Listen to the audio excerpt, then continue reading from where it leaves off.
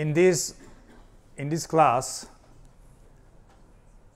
we are going to talk about two things, one quickly and the other not so quickly.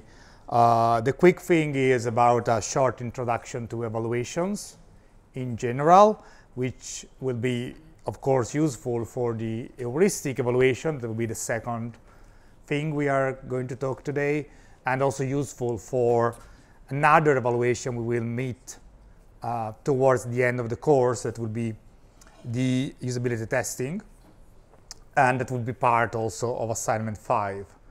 But today we covered a short introduction evaluation and of longer discussion about heuristic evaluation. And then on Monday we will do, next class we will do an exercise on heuristic evaluation before you will do the heuristic evaluation on another group prototypes. So where we are in the path. The last things we covered was prototypes, low fidelity prototypes, but just before we talk about principles, we talk about theories, and we will talk about guidelines in a few weeks.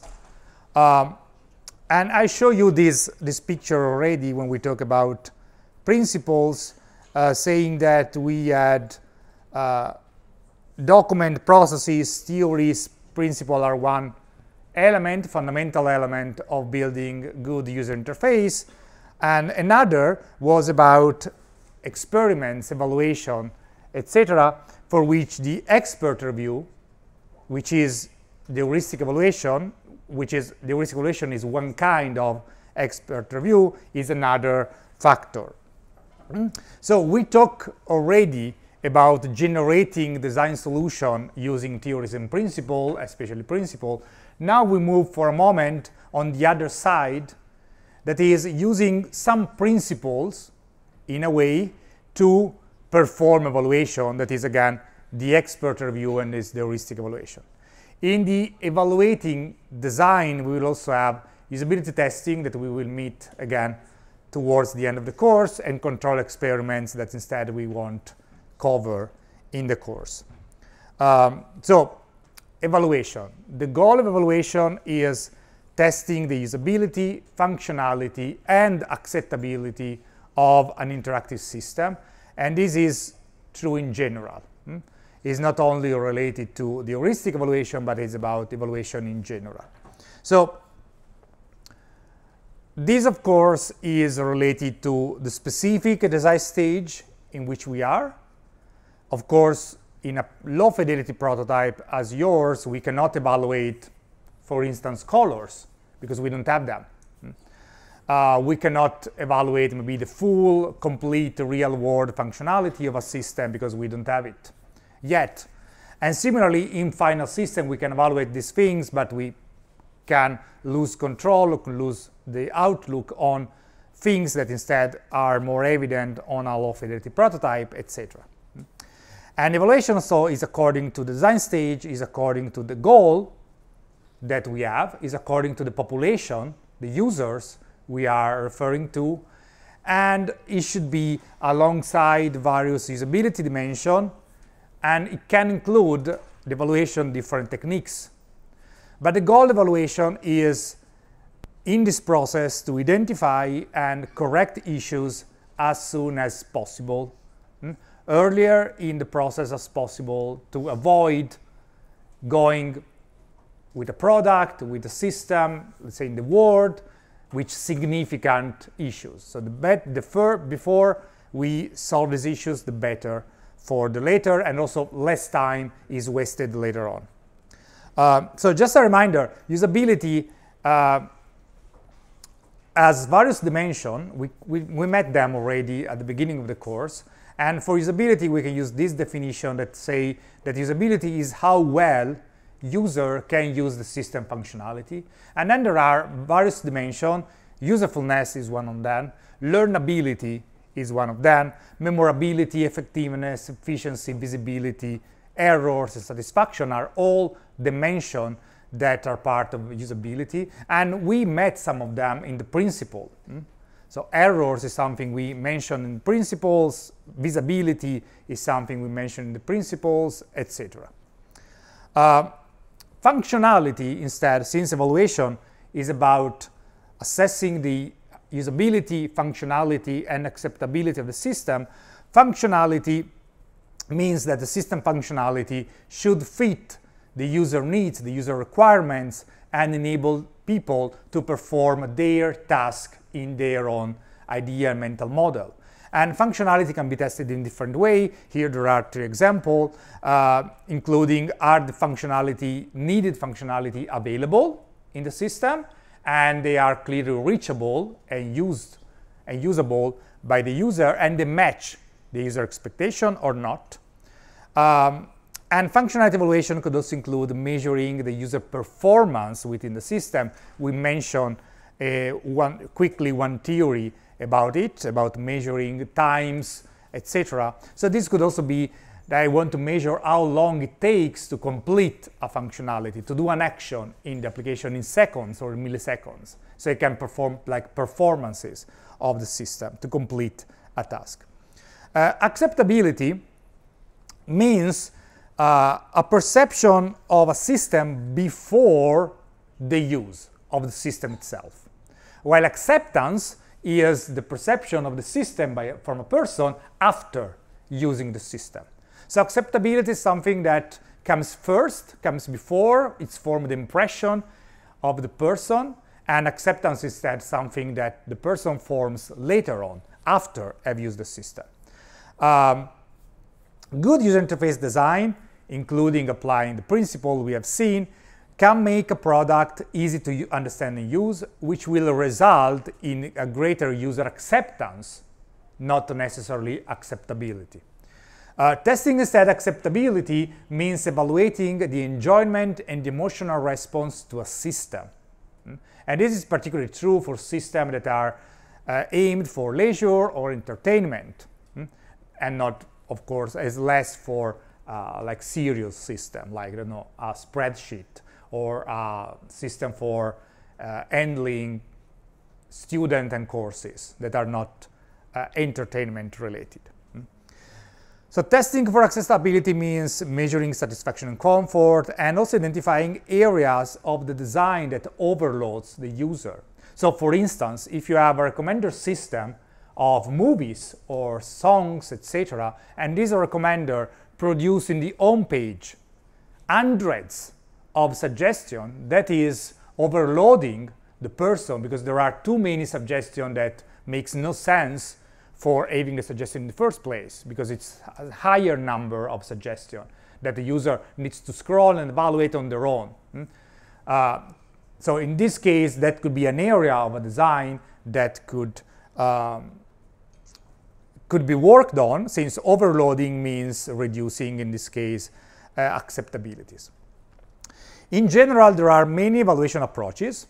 According to different factors, evaluation can take place in different physical places. It can happen in the lab, or it can happen in the field. In the lab means that you get people in a room that you sort of control and have the person try, test your system, your design, etc. This could have some, let's say, advantages and disadvantages, or in any case, things to keep in mind. So of course, in the lab evaluation is useful for simulating dangerous environment. If you have to do an interface for an astronaut, you cannot test it in the wild, in the space. You have to test it in the lab before, and then maybe you can move it at a certain point in the field. It's very suitable for specific tasks within a system, but in the other case, it lacks of context because it's not immersed in the people's life, in the daily activities. You can have unnatural situation that can lead to biases in responses, in action, and it can also be not suitable for all the tasks, for all the context. We exemplified if it's raining and you need to test your application in that context, you cannot simulate rain in a controlled environment in the lab. In the lab approaches are typically adopted in the early stage of design, especially to compare multiple alternatives before reaching the stage in which you are ready to do something in the real world. Field study, on the other side, means bringing the system, the product, the application outside of a room in the end of the user for longer period of time, and as similar to the other as some advantages and disadvantages. So of course there is the real context and people are using it in their natural environment, in their daily life, etc. On the other side you have low degree of control, so you cannot make all the experience identical across users because you cannot control the environment. Maybe one person is using it on a bus, the other one is using it on a train, the other one is using it at home, so you don't have control on what's going on in the environment. It have, in a sense, an higher cost. You need a working implementation, an implementation that can work in a stable way for weeks, months, not just for 3 hours. And of course, the duration is longer, so you have results only after a certain amount of time, and not immediately like in the lab test. Evaluation can also be based on expert evaluation or not. Heuristic evaluation is based on expert evaluation. Is one of the methods, the last in the first bullet point. But there are other expert evaluation, like review methods, analytic methods. There is some expert that is helping, giving feedback, etc. The expert evaluation, again, has some advantages and disadvantages. It can be used at any stage of development process, is typically quicker than doing an evaluation with a real user, and is also cheap because it doesn't require many people, just need a few experts of the domain, of the user interface, of principle, etc., and you get feedback from them. However, it does not really assess the actual, in the wild, the use of the system. It's just an evaluation from experts that are expert of user interface, of interactive system, of technology, and not expert on the domain in which the activity is going on, for instance, the medical activity, etc. If instead involve users, you can have multiple methods, including the observational methods, contextual inquiries, interviews, observation. This can be used for need finding, but they can also be used for seeing how people use a product, a system, and then learn something from that. That could be your system, it could be another system, but you still learn something on that. Or it could be experimental methods in which you set up something and try something, your system, in a more systematic way. And this experimental method could be, let's say, simpler, like disability testing, or more statistically driven, research driven, in a way in which you formulate an hypothesis and you want to validate that hypothesis in a way that is statistically valid and significant across a comparison with others. That is a controlled experiment. And of course, they require more time in this case to be designed and analyzed, because many things can go wrong and many things can be taken into consideration. There is also some kind of automated evaluation in which you can perform some simulations, so software measure. Testing for a software engineer is a way of automating evaluation, some part of software. Testing user interface exists as well, and this is good for formal evaluation with models, formulas, and especially for low-level issues like adherence to specific guidelines, etc. So this is the overview of evaluation. Heuristic evaluation is one kind of expert evaluation, is one kind of design critique. And this is, in a way, the formal way of what we did during the course, we teacher did during the course. You did something, you came to us, we gave you feedback in class, in the lab, in the feedback session. And this is, we criticize, in a way, your design, and we criticize not out of, according to me, but according to principle, to experience, etc. So in a way, we act as the expert that give you some feedback. In an informal, unstructured way, heuristic evaluation builds on that same idea. There are experts that can give you, can criticize a specific design and according to some principles, some criteria, some guidelines, so that you can build on it and fix things on it. Today is really difficult because there are a lot of people talking also right now. So if you are not really interested, instead of staying here and talking, there are plenty of space outside of this room. But if you stay here, I'm asking you to pay attention, or at least fake it, to pay attention. So if someone needs to leave, please, it's not a problem. It's better for everybody, including me. No? No one? Okay. So, heuristic evaluation, but feel free anytime to leave. So, heuristic evaluation, that's the idea. You have experts that check potential issues on your design.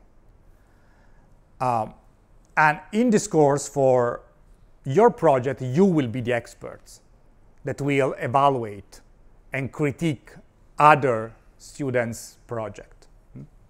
So when it's design critique in general or heuristic evaluation useful, it's useful before user testing with real users, because it saves effort, solve some easy to solve problem, and leave also user testing for bigger, more significant issues. It's also useful before redesigning.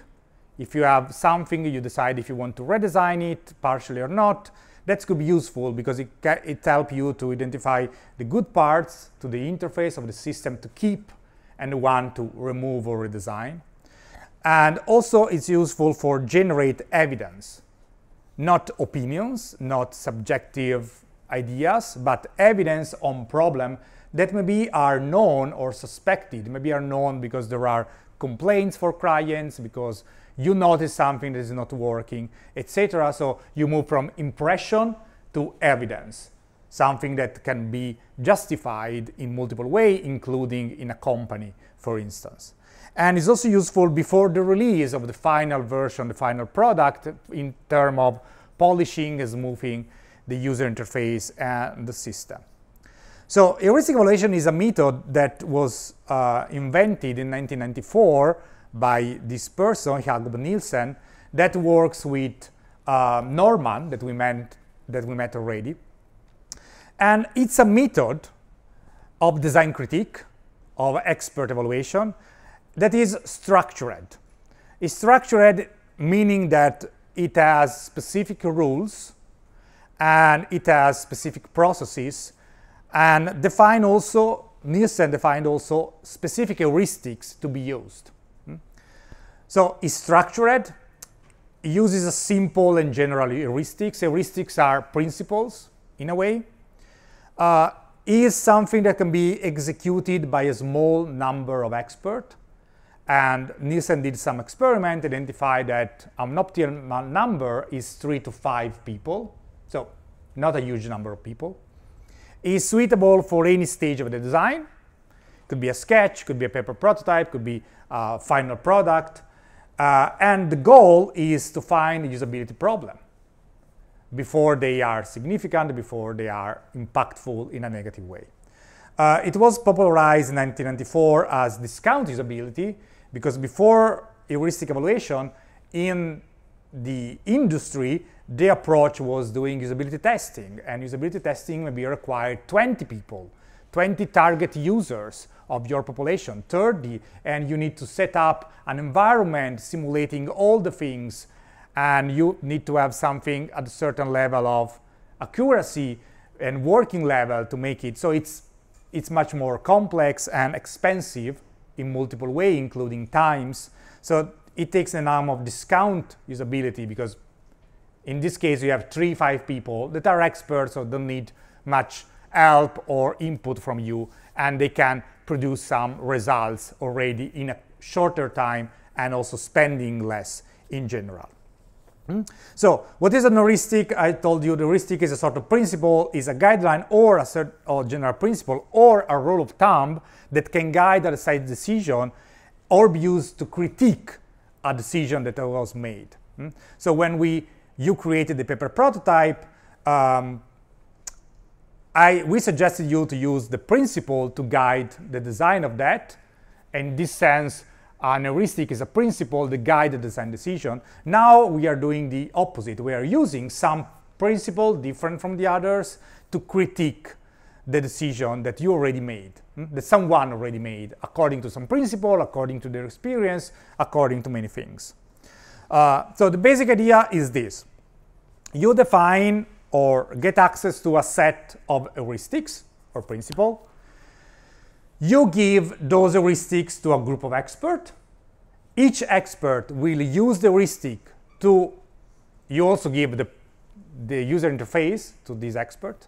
And each expert will use the heuristics for looking for problem at the design of the user interface. Each expert works alone, independently, so that they can find different problems. And at the end, they meet together, communicate, share the finding, and agree on the severity of their problem. And what they found is called violations. So violation to the heuristics. And these are passed to the design team, to the people who created the user interface, to either fix problem, to discuss, or to redesign a part of an entire user interface. It depends how critical these violations are. So this is the basic idea. Since it all starts with heuristics, defining heuristics, Nielsen proposes 10 heuristics to be used in their process. They are good at finding most general purpose, in a way, design problem. And they are, of course, inspired and connected by the principle we already discussed. These heuristics are not the only one that can be used. The process is free. You're free to generate new heuristics in a general process or use different heuristics. Also, different heuristics can be used in a specific context, specific application domain, or exist. For instance, exist heuristics for human-AI interaction that apply only when you have AI in an interface. Or you have heuristics for vocal system that, of course, apply only in that context and not in the others. So Nielsen heuristics are the general one that apply across multiple cases, but in other domains, some new heuristics can be defined, can be added, some can be ignored, etc. So I'm going today to present the 10, let's say, original heuristics, and you are going to use those same 10 heuristics in the lab as well, even if other heuristics can exist or can be defined. So which are the phases of an heuristic evaluation? So first of all, you welcome the expert and you give the expert, the single expert, the evaluator, information about the domain and the context they need to be evaluated. So this is a mobile application, this is a desktop application, this is a website, and this is for children, this is for school, this is some contextual information to give information about what's going on there, what's the purpose of the application, the user interface that they are going to evaluate. Then each expert do the evaluation, again individually, checking if the design that they have in front of them violates page by page the heuristics or not, and taking notes which heuristics is violated and when and where in the application. Then it gives a rating of severity. So these things violate heuristic number 1, but is not so critical. It's something nice to have, but it's not really, really critical. Instead, this other thing is hugely important and needs to be fixed as soon as possible because it's a huge usability problem. And it still violates the same heuristic as before, but it's a different severity. So first of all, experts give a severity rating individually, and then they aggregate. They come together and try to find consensus in some way on the severity. So let's make an example. I found a violation on the heuristic number 1. Another expert find the same violation on the same heuristic, on the same portion of the user interface, let's say on the navigation bar of the application, but I gave high severity and the other person gave a low severity of that. And we need to communicate this to the design team so that they can know how to proceed. And we need to agree among the two of us if it's high severity or it's low severity. And we need to find a way to find consensus to give one single output to the design team so that they can rely on the expert guidance to proceed.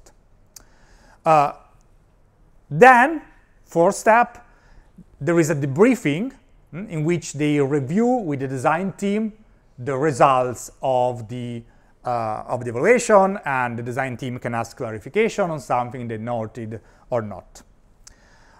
So, step number 1, you give context to the evaluator about what they are looking for at. So it's a mobile application for teachers and children.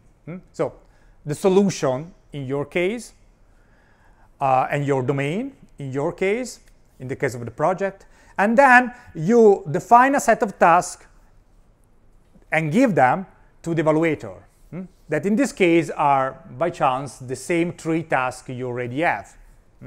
So you give some information to the evaluators, the domain, in your case, the solution you created, and your 3 tasks. These are the information you give to the evaluator. And then for each task, the evaluator should step through the design user interface several times and inspect the user interface element of all the page that is of the screen that is in front of him. That could be on the real design, that could be on the preliminary prototype, it doesn't matter, the same process applies. At each step, the evaluator, the expert, check the design according to each of the heuristics. As in general, there are at least 2 steps. The first one is for getting a general feeling of the interaction flow, the general scope, how things are put together. And the second step, third, fourth, fifth, etc., if needed, focus instead on specific user interface element, like this button here in the top left corner, this navigation bar, this arrow here, this picture here, this text there, etc., knowing already where they fit in the general picture because they experience the entire flow already once. And the evaluator uses the heuristics as a reminder of things to look for. So if there is an heuristic about visibility or consistency, and you use search on page 1 and find for the same button on page 4, that is something that could be noted as a violation of an heuristic. Maybe it's a simple one, not high severity, but it's something that can happen. So this violation can happen across pages or within the same page.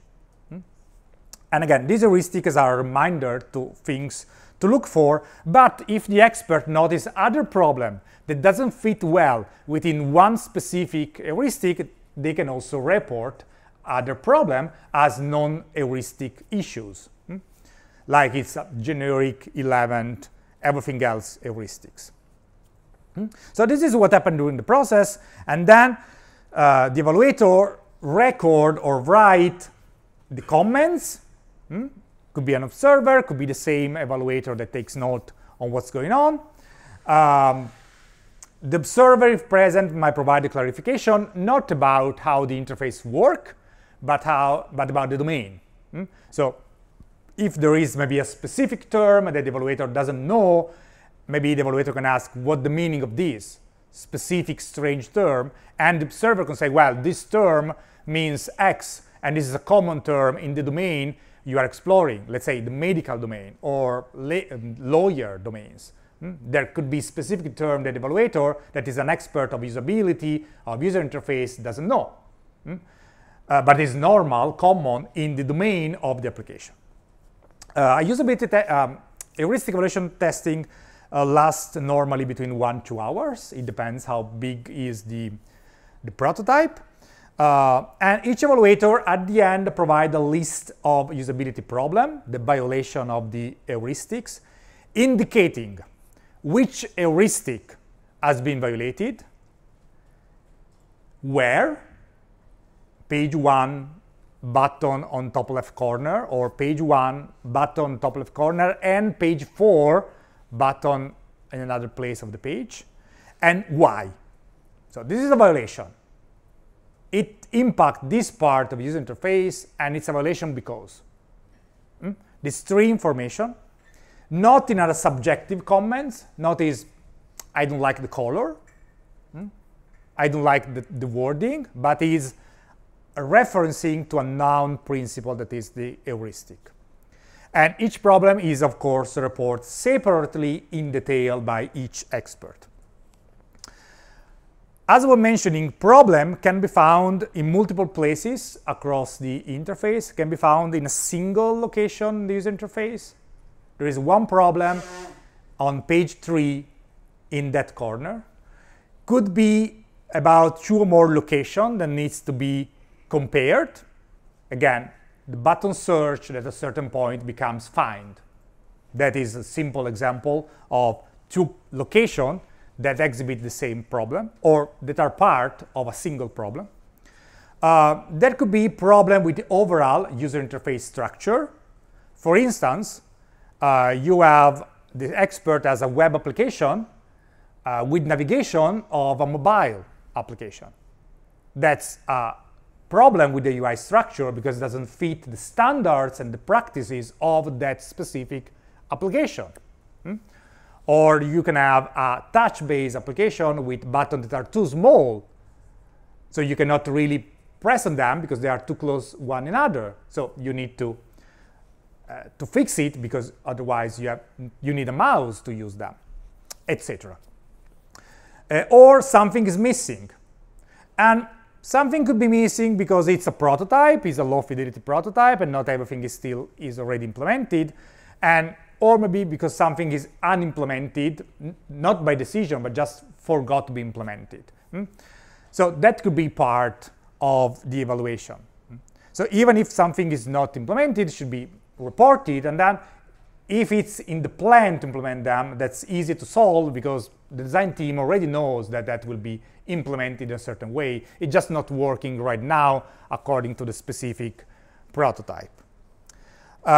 So I told you before that we need Nielsen define the number of experts between 3 and 5.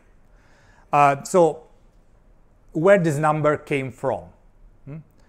So option 1 is just trust him, and option 2, ask him to provide details. And here there are, I'm going quickly on this, but here there are details. So what Nielsen found with experiment to identify this number was that not evaluator finds all problems. So if you plot here 19 evaluators and the usability problem from easy to hard, you can see that the majority of evaluators find almost all the easy problem. Not all, like evaluator number 1, skip this one and this one. But in general, if you have like a few evaluators, you can be more or less certain that the easy problem are found. If you look at the hard problem, you see that like this problem was found by 1 evaluator only. This instead was found by 2 evaluators, and this is also found by only 1 evaluator. So no evaluator, doesn't matter how expert they are, finds all the problem in a heuristic evaluation. Even the best one can find around 1/3 of the problem, maybe the easiest one. And most importantly, different evaluators find different problem with, of course, an amount of non-overlap, as I mentioned before. And then there are evaluators that can find more problem than others according to their sensibility, to their expertise, etc., etc. So Why 3 to 5?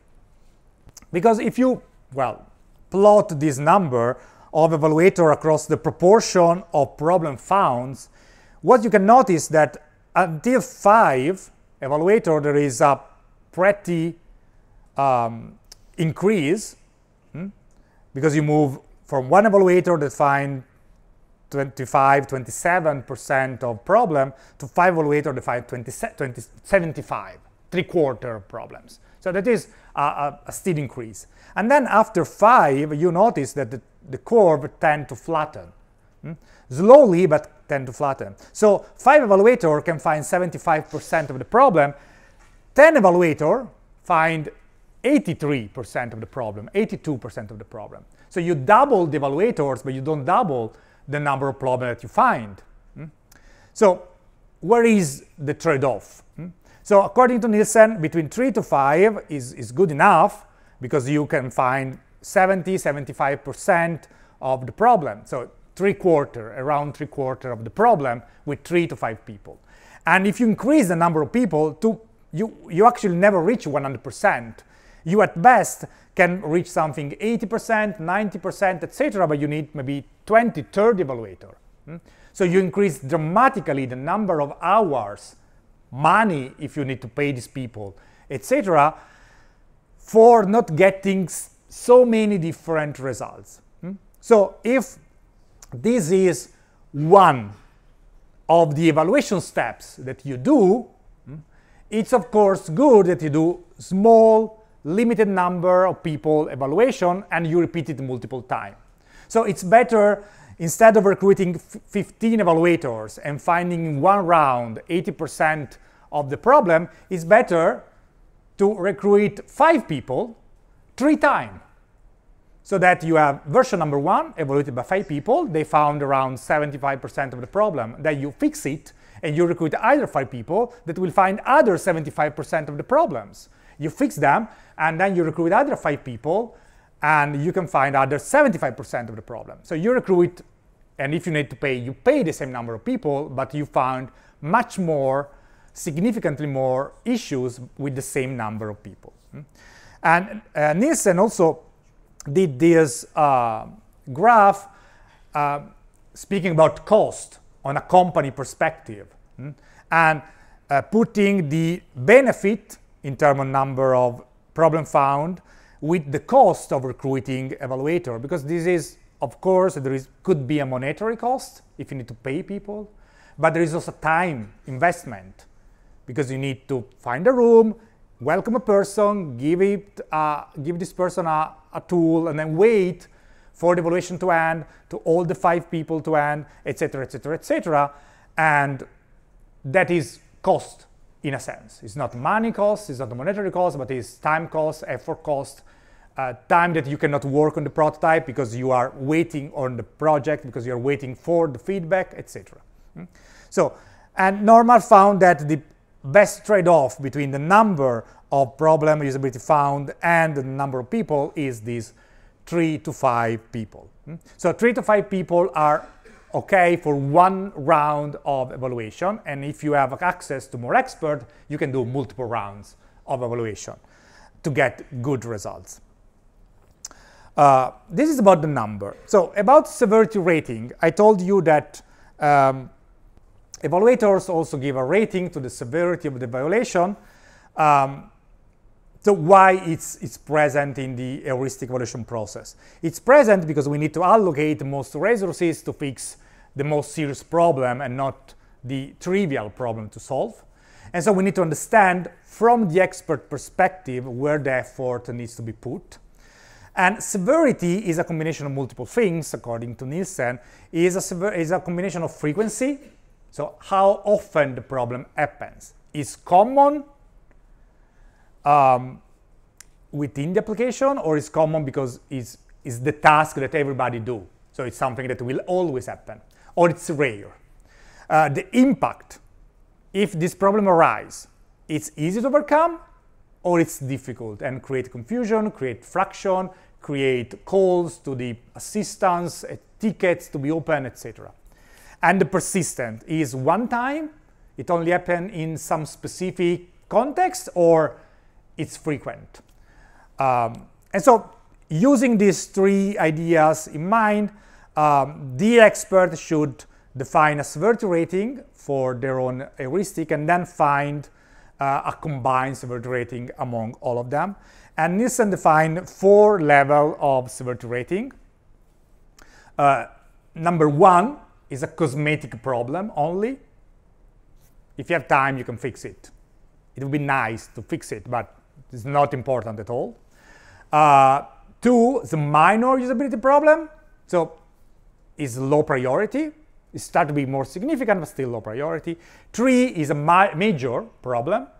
It's important to fix. Doesn't matter what you need to do, it's important to fix, it's high priority. And 4 is the usability catastrophe. So it must be fixed as soon as possible because it's so significant that you cannot move on without solving issues at level 4. And then there is this level 0 that is no problem. That is a level that experts can use when they find a consensus. So maybe I say that is number 1, and the other evaluators say, no, but this is actually not an issue. And together we agree that my number 1 becomes number 0 in the final version that we deliver to the team, to the design team. So indeed, severity rating from one evaluator are found to be unreliable, but combined they increase reliability. And how to do this combined severity rating? There are 2 common ways. One is consensus.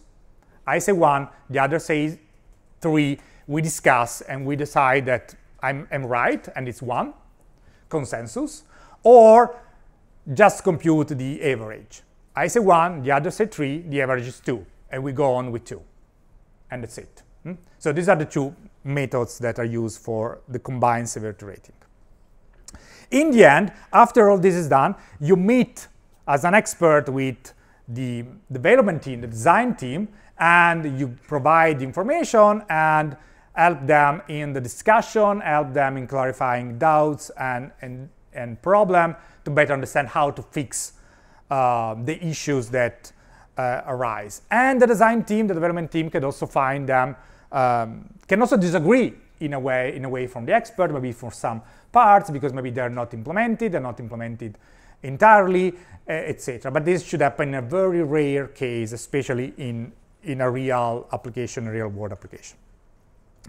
I mentioned user testing as another way of evaluating. So heuristic evaluation is, of course, faster. Results are pre-interpreted because you have experts that give you information and explain why this is a problem and give you a severity rating. Might generate false positive and might also miss some problem that maybe are more related to the usage of the application. User testing that we will see at the end of the course will need you to develop software and prepare for the setup. Is by definition more accurate because you have actual user and actual task for their user.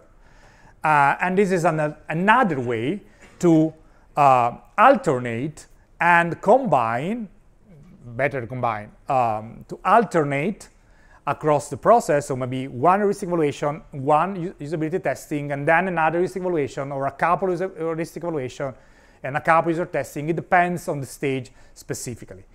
In the course, we will do 1 round of heuristic evaluation with you acting as expert, and 1 round of usability testing with your actual users, the one you met for the need finding, basically. So, which are these 10 heuristics? These 10 heuristics, first of all, there is a YouTube playlist with videos of like 2 minutes each that explain and show example of each heuristic. So this is something for you if you need some additional help. And there is also the webpage of Nielsen where he presents the 10 heuristics and describe them. So we will go through the 10 of them quickly with some example. So these are the 10 heuristics. Visibility of system status, match between system and the real world, user control and freedom, consistency and standard, error prevention, recognition rather than recall, flexibility and efficiency, aesthetic and minimalistic design, help user recognize, diagnose, and recover from errors, and help and documentation. And if you remember the principles, some of them overlaps with the principles, of course, like the visibility, error prevention, etc. Let's have a look at them. So visibility of system status means that the system should always keep user informed about what's going on through appropriate feedback within reasonable time. Oh, and in general, these heuristics, so for instance, the heuristic about aesthetics and minimalistic design could also include colors. But in your case, in a low fidelity prototype, you don't have colors. So some of these heuristics might apply more or less according to the stage of prototyping you are, but still they are general enough in this case. So visibility of system status. These are positive examples of visibility of system status. So you are in a form in the first case, and the application visibly show you at which stage of the process you are. You are not 100%, you are 75%, or these things say that is loading, or these things say that the password is strong enough, is giving you feedback on what's going on and how long it takes to complete the process. So if you are in a form, you are page 1 out of 5. So the user knows that there are other 4 pages in front of them, 4 other steps to complete. So this is visibility of system status. Which feedback we can give? So we can give feedback about time, like execution time for some operation. We can give feedback about space. You are left 3 megabytes on this cloud storage. You can give feedback about change. So it's saved. Warning, you are going to delete this file, are you sure? Feedback. You can give feedback on action, what's happening, is running something, everything is stuck, or I'm waiting for you to click next, etc. The feedback about what will happen because of your action, like previewing what is the next step, the next action at this point, and also feedback about the completion. So clarify when a task, an operation has been finalized and how long you are from the end of this action. So for time, the rule of thumb is that if the execution time is less than 1 second, just don't give feedback. Just show the outcome of the operation. If it's around 1 or 2 seconds, show feedback that the action is underway, like in progress, loading, but general feedback. If it's more than 2 or 3 seconds, then show a progress bar, or show something that indicates progress, like 5%, 10%, etc. Or the estimate time of completion is 3 minutes, etc. So less than 1 second doesn't matter, just show the outcome because we don't perceive operations so fast. Around 1 to 2 seconds, show some feedback, and then more than 3 seconds, then show a progress bar, a percentage, something more specific and precise, quantitative. Match between system and the real world. The system should speak the user language with word, phrases, and concepts familiar to the user rather than system-oriented terms. Follow real-world convention, making information appear in natural and logical order. Not totally new things, again, and use familiar metaphors and language. And this is instead a negative example. Look at these things here, the paintbrush. What's the purpose of the paintbrush here, according to you?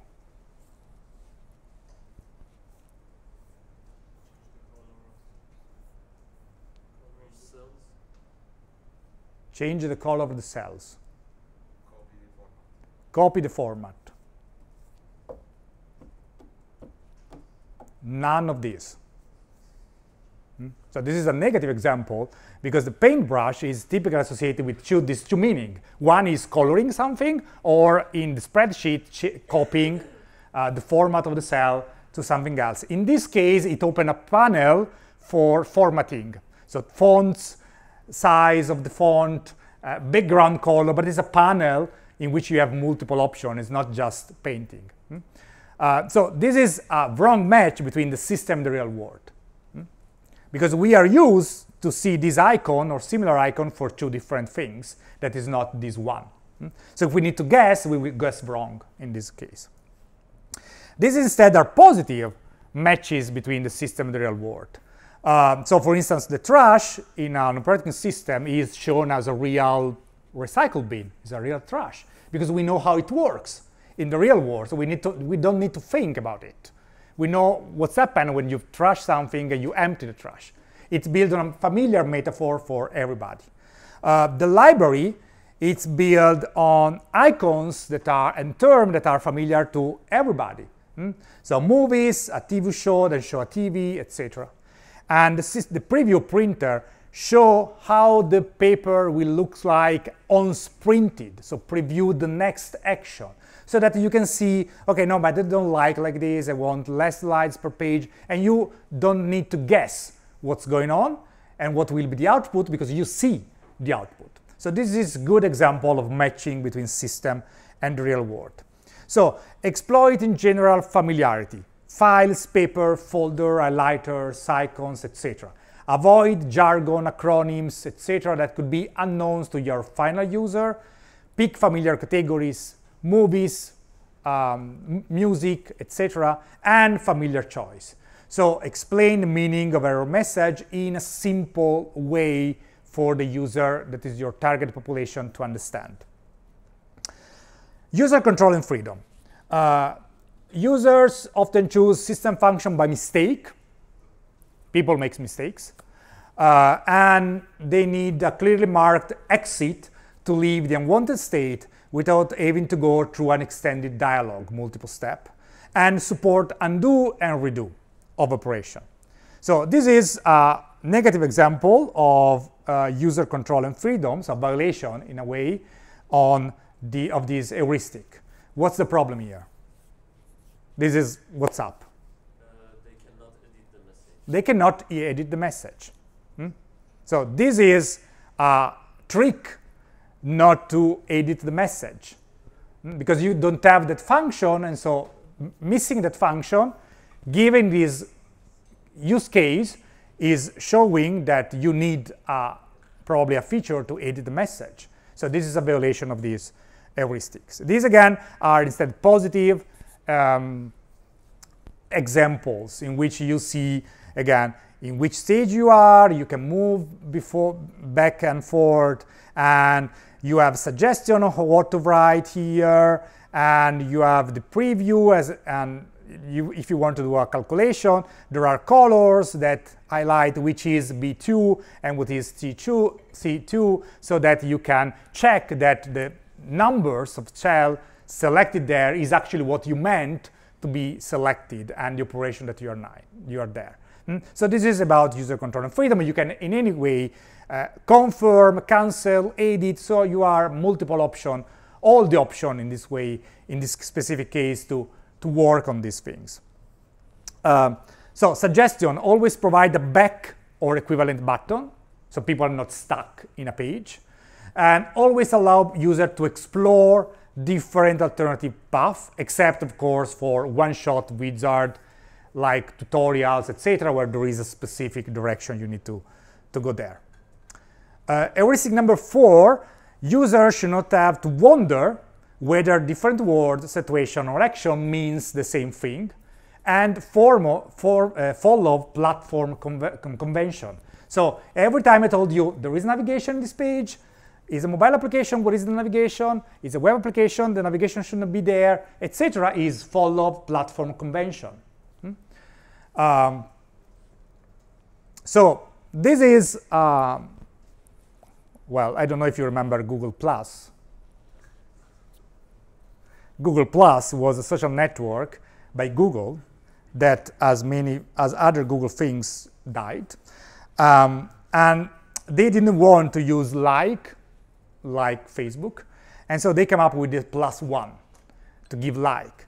And it turns out that people hate it, and they prefer like, but not because they are very different one another, but because people were used to like as a mechanism as an action on other platforms. So they are already well-known concept. They don't need to understand something new. And so they preferred the habitual things that was the like instead of the +1. This instead are good example from Microsoft of a consistency standard. This is across application. So if you look Word, Excel, PowerPoint, either the new version or old one, there are things, action, buttons, terminology that are coherent, consistent across the family of product of Microsoft. So that if you know how to insert something in, let's say, Word, you will find the same ribbon and more or less the same icons in PowerPoint. So if you learn to use Word, it will be easy for you learn to use PowerPoint if you never have seen it before. And remember, learnability and memorability is one factor of usability, is one dimension of usability. So this is good across application, not only within application. And we talk a lot about consistency already in the previous classes. So suggestion, consistent layout for dialog and form. So navigation is always in the same place and respect the standard of the platform. Confirmation buttons are always in the same place. And in the Western world, the OK, yes, the positive on the left than of the cancel, that is on the right. Consistent meaning for OK, cancel, yes, no choices. And categories, list of name, geographical region, etc. should be taken from standard vocabulary. Don't reinvent the well. If there is a list of countries, just use that. So that is a standard uniform way across application to do things. This is an example of consistency standard from the Microsoft user experience guide on buttons. So why the first one is bad? A pop-up, do you want to run this software? OK, cancel. Why OK, cancel is bad? They are not good answers to do you want to run this software. They are not a good answer to this question. So if someone asks you, do you want to run this software? You won't reply cancel. You will reply probably no. So they're not good answers. So the acceptable one is yes, no, because that's the natural way in which you reply with. And there's also a better way. Why this is better? The buttons are self-informative. You don't need to even read the message. Yes, if you are distracted, etc., the buttons reinforce the concept that one is about running and the other one is about don't run. So still yes and no, but in a more explicit, reinforcing way. So it's more coherent and prevents some error and mistakes. Which brings us to 5. Even better than good error message is careful design that prevents problem from occurring in the first place. Either eliminate error-prone condition or check for them and present user with option before they commit to an action, especially if the action is significant or potentially destructive or you lose information, use data. So suggestion, preventing data loss, frequent save, automatic save, etc. Prevent clutter, or well-organized, clean user interface. Prevent confusing flows, but guide the user across the floor, etc. Prevent bad input. So if I cannot insert a number in a field, then the field should not accept numbers. And if I need to insert a calendar, a date in a field, then the field should only accept calendar dates input. But also prevent unnecessary constraint. For instance, if a list, if an option has a default value that is the common value, then that one should be the default one. The common value should be the default one, and then people can choose another option. So that in most cases, your user will not need to edit that field because you already give them the common answer if available. So this is, for instance, a small example of error prevention, a negative example of error prevention. So this is an email. What does email say? please see the attached file. Where is the attachment? We don't know, and there is no link to the attachment. There is no attachment. So error prevention for Yahoo Mail could be if I write, please see the attached file, and I try to send an email without an attachment, maybe you can tell me, wait, you write attachment, but there is no attachment in the mail. Do you want to send it anyway? And then send, don't send. So that the user, if it's just attached as a verb for whatever reason, but you don't need to attach file, then the person can say send. Otherwise, you avoid to send an email that say, please see the attached file, and then there is no attached file, and the other person reply, the attachment is missing, and you reply, oops, I forgot to attach a file, and you attach it, and these are interaction that could be emails that could be not sent in this way. With checking, preventing errors, that is, with mails, this is a very common error. These are instead good example of error prevention. Why the first one is good? Where is the error prevention here? The button update is not active. The button is grayed out, that is not active. So until you write something, you cannot share something. And when you start typing something, the button will become enabled. So you prevent the error because you cannot submit a form that is empty. So instead of having people pressing update and then showing a pop-up to say error, you should insert some text in it, just prevent this error and enable the button only when the sufficient number of characters is inserted in the text. This is also a good example of error prevention in which the primary action, submit, is clearly identified and significantly different from the secondary action. So that they are not they don't look similar, and so there is no way for a user to press one or another if they are close enough, but there is also significant stylistic difference between one and another. These are other positive examples of error prevention, like the correction. If it mistypes something, you can, Google in this case, provide me the correct option, or the JetBlue website, when you select return date for a flight, it doesn't allow you, of course, to select a return date that is before the start date. So if you leave on the 5, you cannot select 6. You cannot select 4, because 4, you cannot come back before leaving in the first place. So these are error prevention in any case. So instead of checking if there is an error, signal the error, etc., in this case, it's better to prevent it. Number 6, recognition rather than recall. Minimize the user memory load. We said people can keep in mind 7 plus minus 2 chunks of information. So minimize the memory load by making action object option visible. The person shouldn't have to remember information from one part of the interface to another, and instruction should be visible and easily retrievable whenever appropriate. So these are 2 examples of recognition. You don't need to type the entire string something metered, but you have a list, and you don't need to remember how string compare is written in this specific programming language, but you have to recognize it among a list. And we also met this about slide about font yesterday. This apply the same for search. So Visual Studio Code, for instance, allow you to search and to have advanced option in a way that is easy to recognize, while VI will instead needs you to remember how to search and replace all the occurrences of a specific string of text.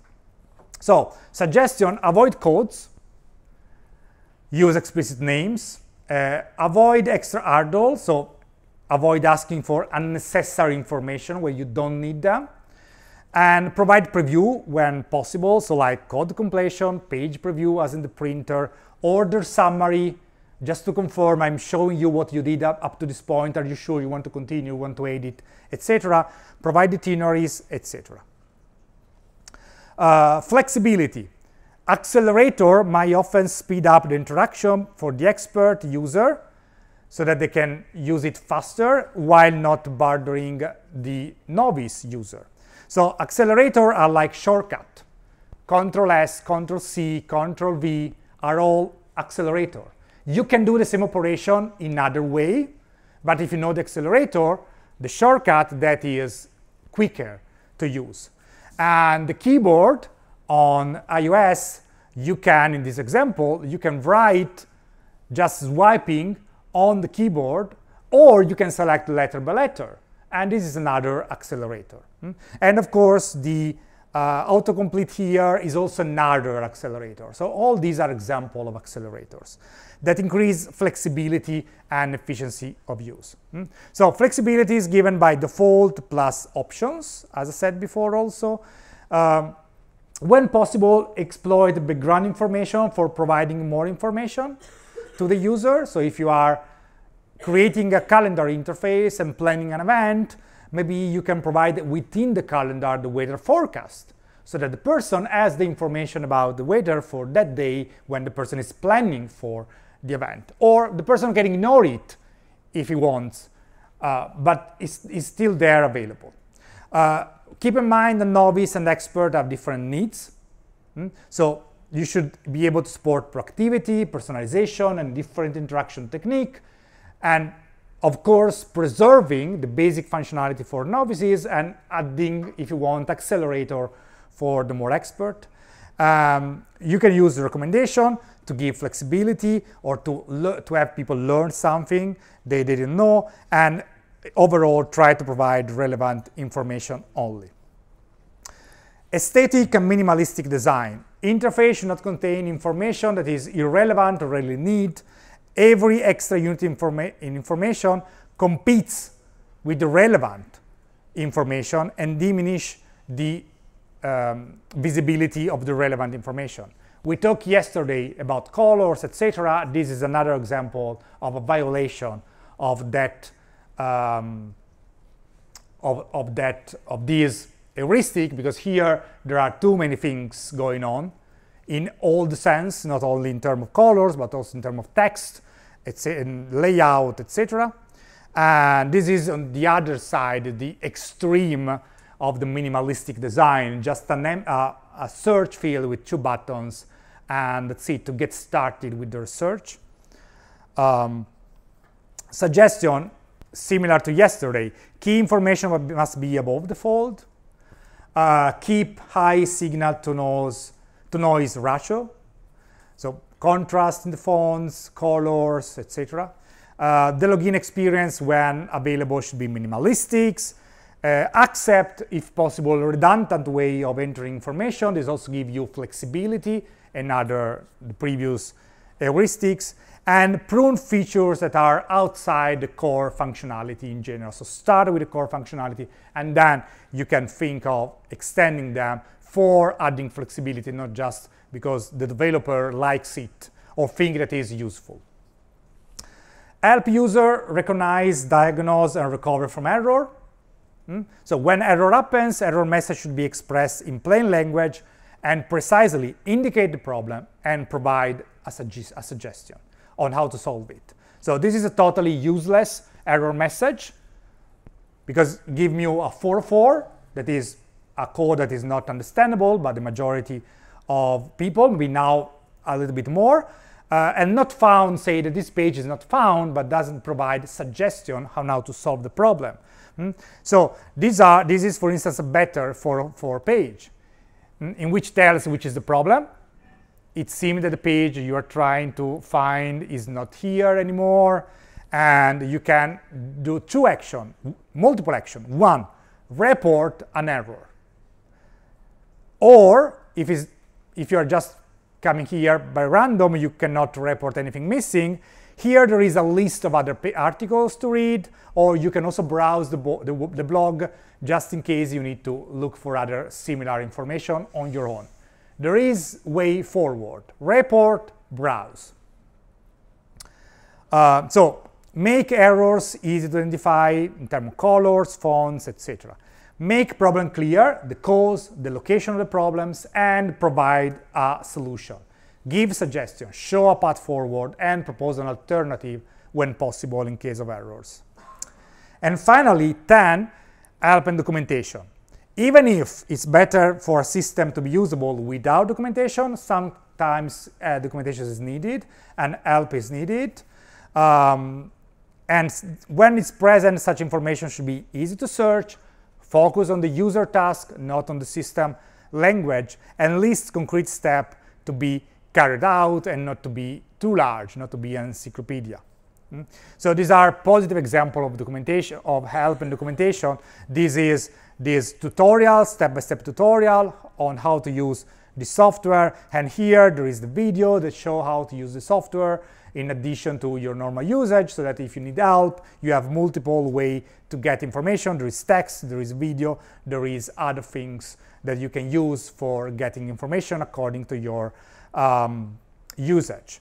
The Slack bot is another, in Slack, the Slack bot is another good thing for helping with documentation. So instead of going to the on the guide, on the full documentation, this bot will highlight, in this example, 3 starting points for you, for your search, for your problem. So that if you need help, you have direction to find specific help. And then once you are on the general help website, help documentation, you can get more, read more, etc. So suggestion also for this: provide example in documentation and for complex choice, help the user understand the error gravity. Printing outside the margin has a significant errors because you are going to reprint, because the printing will not be successful, because you are material that will not be printed from the printer. Other things are less maybe significant. Provide tips for showing new action steps. Use popover to point out to changes in the user interface if you change from version 1 to version 2, or in the case of first usage, and avoid too opaque like term and condition, and try to summarize them if possible. This is in general, and then of course you can use all the suggestion in a reverse engineering way. And so if you are evaluating a user interface according to the heuristic, you can see, okay, here I would need help, but there is example, there is not example. Here I will need visibility. I am in a form, I have visibility, there is a clear path forward or not. This could also be used on the reverse to help you conduct an heuristic evaluation. Next week, we will do an example and an exercise in which we apply, in which you will apply these heuristics first to the Trenitalia website, that there will be several usability problems on the Trenitalia website, and we will use 3 tasks. That are the 3 tasks reported here, because as for every heuristic evaluation, you have some tasks, some action to do on an interface. It's not just free navigation of everything. You have 3 tasks to do specifically, and some issues that we can find, and then we will also do an exercise on a paper prototype of the 22 version of the course that is closer to what you will need to do as part of assignment 3. And assignment 3 will be out this week, and we will give an overview assignment 3 on Monday. With that, if you have any question, I'm still here for a couple of minutes. Otherwise, see you tomorrow in the feedback session in Sala Colloqui, 4th floor above the Secretariat. And there is the scheduling of groups in Telegram and on the website. So if you haven't noticed that, have a look at it, because something has changed with respect to the previous feedback session. Have a nice rest of the day.